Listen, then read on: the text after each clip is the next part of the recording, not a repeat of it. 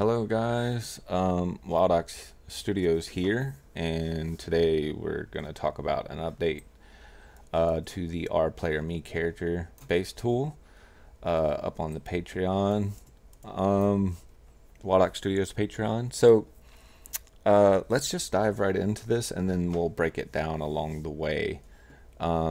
Before we start, I do want to mention that you will now see this ReadyPlayerMe Wildox Studios plugin.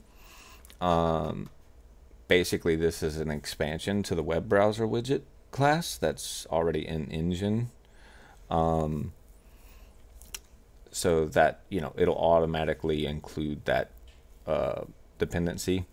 And then what this does is it modularizes the code that I've used to do the callback. So you can pick this copy this plugin and paste it in any project that utilizes ReadyPlayerMe's plugin, and then our SDK, should I say. So I just wanted to make this section of code more modular, and it can be expanded to basically work with any URL callbacks or return logic, so it doesn't have to necessarily be just for them, but in this case that's what it's for. Anyway, with that out of the way, let's go ahead and just start this up.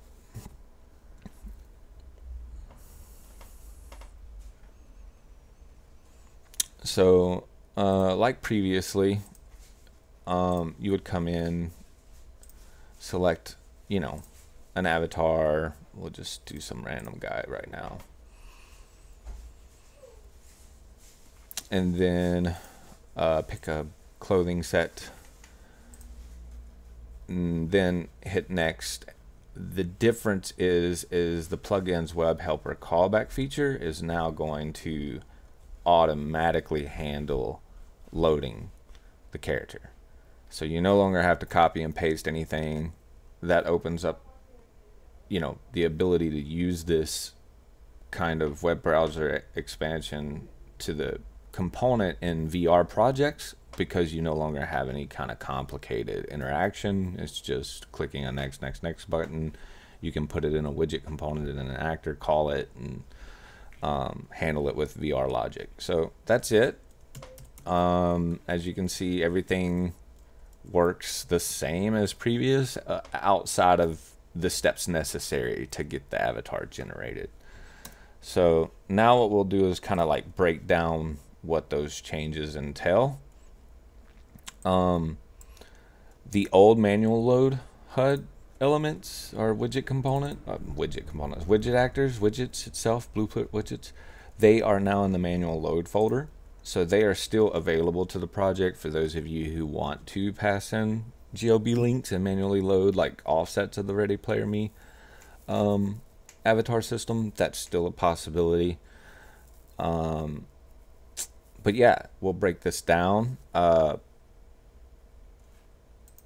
Basically everything is happening in the HUD class. I like to keep project clean and make sure things are happening where you expect them to be happening.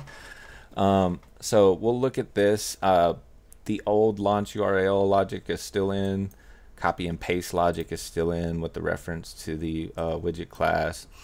Then the web loader, which is the internal widget, the old web loader, can still be called manually just to open the browser. And then we now have the ReadyPlayerMe web helper plugin widget that is utilizing that expansion. And all it's basically doing the same logic that it was doing, but instead of you having the copy and paste, it binds to an event that is passed back, and then that event passes the URL into the game mode interface, and that game mode interface basically builds the avatar, right? So nothing too crazy has changed between the old version and this version. So build avatar basically gets a random spawn point, spawns the character class, calls the load RPM function on the base our player me base, and then possesses. So nothing extremely crazy. Want to give a huge shout out to all of the Patreon supporters out there. I know a few of you have gotten rid of the UI elements altogether and are just kind of, hard coding your GLBs and bypassing the HUD. That can still be done. You don't necessarily have to use this.